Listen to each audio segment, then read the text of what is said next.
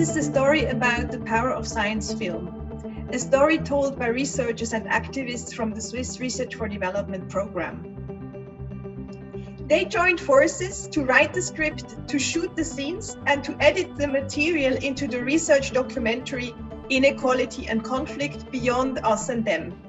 We will now take you behind the scenes to share what we learned and how we changed. We started with numerous perspectives from 11 countries, different disciplines and research methods. We asked ourselves, would it be possible to synthesize a common storyline? A script started to emerge, connecting different dimensions of inequality and conflict. The storyline was far from perfect, but it was good enough to hit the road with the camera in a team of researchers, filmmakers, and protagonists. Today, we share our inspirations from this synthesis process. Creo que el documental fue como un esfuerzo por integrar las distintas piezas que estábamos en aquel momento investigando, equipos de investigación que no nos conocíamos, para poder comunicar un resultado compartido.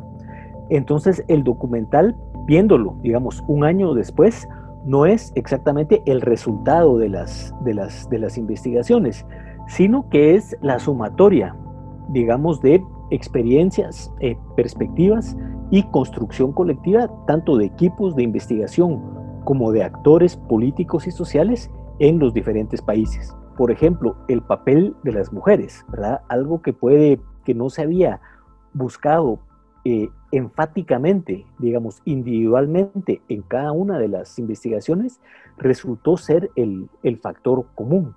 Y ese factor común nos evidenció, digamos, a mujeres en distintas partes del mundo que no son víctimas pasivas, sino frente a las desigualdades, frente a la violencia, asumen, digamos, un papel de liderazgo y proactivo, ¿verdad? En la transformación de sus propias sociedades.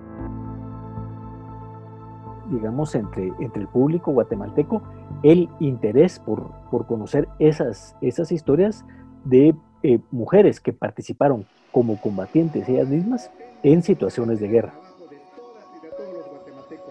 Yo considero que el documental lo que posibilita, digamos, es darle rostro también a los sujetos y sujetas que muchas veces en los textos no se logra alcanzar, digamos, esa perspectiva como más personal, más íntima de los personajes y los actores dentro de una investigación, sobre todo en ciencias sociales, en donde el texto suele ser, digamos, hasta cierto punto muy frío, pero la perspectiva del documental, de la participación de las mujeres, poderle dar rostro a esas mujeres, poder visibilizar a esos sujetos que en países como Guatemala. Key informants from the research projects agreed to become protagonists in the film. By capturing their personal stories and views, we learned and could show firsthand what it means to live through inequality and conflict. Conflict experience is something that nobody would want to witness or would want to be in. So by sharing that video, something that people can learn and people can begin to take measures to start addressing some of their social issues to mitigate or to prevent prevailing conflicts in their various communities.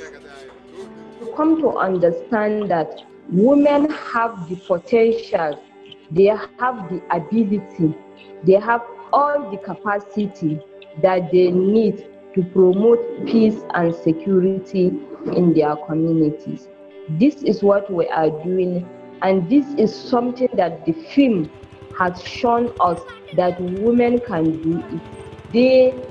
They are seeing women up on their feet and also making changes in their communities. Reflecting back on this process, I thought, yes, it's one way of indeed, illustrating how the personal is political. So it is political, of course, for Amina and for her communities, because they have been affected directly by conflict and by violence. But it's also political for all researchers and practitioners and filmmakers on, how you decide to emphasize some voices. What are the choices that you are making? What are the concepts that you want to put forth? And how you allow yourself to collaborate across bridges and across silos, which are sometimes very solidly anchored into different disciplines, for instance, research perspectives and so on. I really learned to push myself creatively, to try to think about ways through which our research findings, right, could be translated visually. And this is something that we tend not to do as researchers. And of course, the filmmaker was crucial in helping us doing this. It helped me realize that filmmaking is a lot about relinquishing control. You are able to bring to life the experiences of people affected by conflict. That's one thing that really matters a lot to me, because often, for instance, when you teach or when you do research, there's something very, let's say, distant. Our visuals and spoken testimonies reveal a human dimension of inequality and conflict that is often hidden within abstract data. With our film, nuances of scientific evidence become more accessible. We also offered room for debating concepts. We confronted policymakers with audiovisual work in progress. Like that, we created new connections by bridging the worlds of science, policy, and practice. It was really a fascinating process, I think, to screen this documentary to different audiences, including the policymaking world, in the sense that it triggered a lot of questions, I would say, but a lot also of really healthy debate. With the documentary, I think the point is made much more clearly that conflicts across the globes are really affecting populations in different but somehow similar ways as well. And resources exist across communities. It helps really making people connecting dots, I think, more strongly on some issues that really are cross-cutting.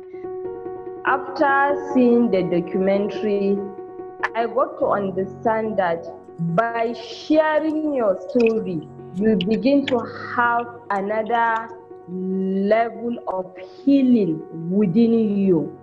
That was exactly how I felt when we were shown the video last year. It became another level of healing for myself.